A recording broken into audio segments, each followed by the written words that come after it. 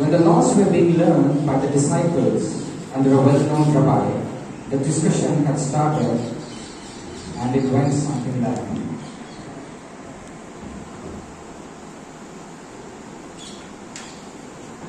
"My disciples, today we are going to learn priestly laws."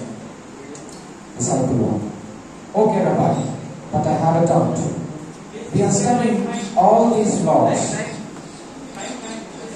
but when all these laws will be fulfilled, we have gone through great exile, and many prophetic voices also have told a king will rise. So when is it going to happen? I think the Messianic prophecy is yet to be fulfilled. And when is that, Rabbi?" Rabbi: "My disciples, God's covenant with David never breaks. You see the symbol of star?" "Yes, Rabbi, but we never know its meaning. And we saw that symbol is authentic scriptures too." Rabbi: "The Star of David is very significant in our Jewish culture. This star represents the covenant, and surely there is a hope for the Messiah to redeem us. As we see the symbol of star, let's all await for his arrival."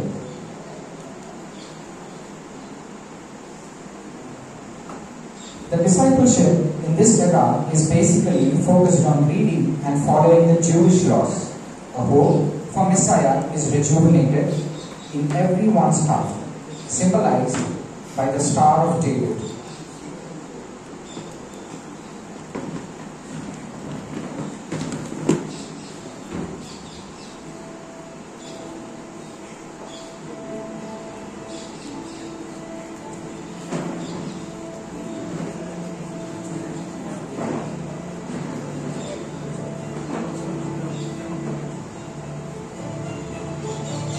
Time goes by, the arrival of the Messiah and his great salvific act too have been changed many lives.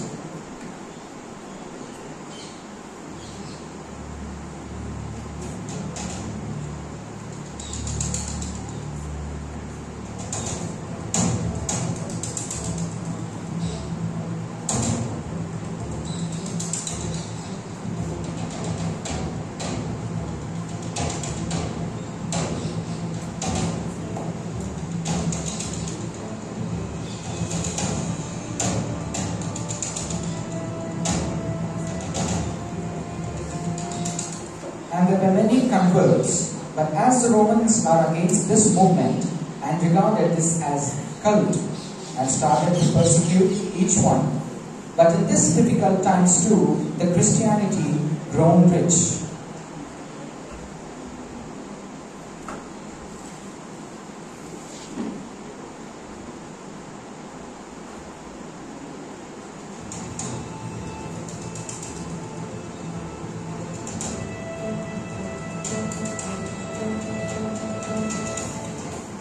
"Shalom dear, how are you? Can I check the symbol please?" "Shalom my friend, of course, see. Sorry, but just for confirmation." "Yeah, I can understand brother. We can't trust who is our men and who are our enemies. It is safe to be in our own plans. By the by, how are things going on?" "The things that are happening are worse there. These governors are persecuting in each and every instance." "Oh, is it so? Here is the same. But let's not lose our hope. You see, we all have the symbol of this fish, and the Jews should always remember the words of God as He says, 'For blessed are those who are persecuted because of righteousness, for theirs is the kingdom of heaven.' So don't forget that we all always have a gift." "Yes, my brother, thank you for the words. Now I got a new motivation for this symbol, and every time I see this, it remembers me this promise from God." Sure, brother. Don't forget to lift us all in your prayers. Shalom.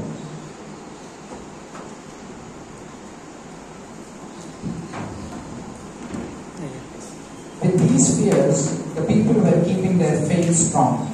The sustenance in the times of troubles and resistance in the persecutions made Christianity widespread. Let's see this. And with this, the times goes by, the Roman Catholic Church evolved, the heresies and wrong practices are evolved. Scripture was interpreted in their own ways, and there arose a reformer. And knowing his act, after a few years on Christmas Eve, some people who are also interested in reformed teachings just had a discussion, and it went like, "Hey dear, glad meeting you. Did you hear the news? About the news of the reformist ideas? Of course it is. See this Bible? This is the great work of his hands." You are right. Now we got the authentic scriptures, and now I came to know the importance of this cross too. But the cross doesn't only represent Christ's death, but also it symbolizes the salvation that he brought, and it is free for all. Yes, seeing this cross, let us spread the real gospel and the true depiction of Jesus Christ. Let's not be like the priests who have misused the scriptures, but choose to serve the Lord with whole heart, mind, and soul. Let's grow. Try to spread this true meaning of cross, not the indulgence, but through His grace alone we are saved. As the scripture says, take up the cross, deny yourself, and follow Jesus. So let us all deny ourselves wholly and follow Jesus, taking up this cross and good news to the people who have never known Christ.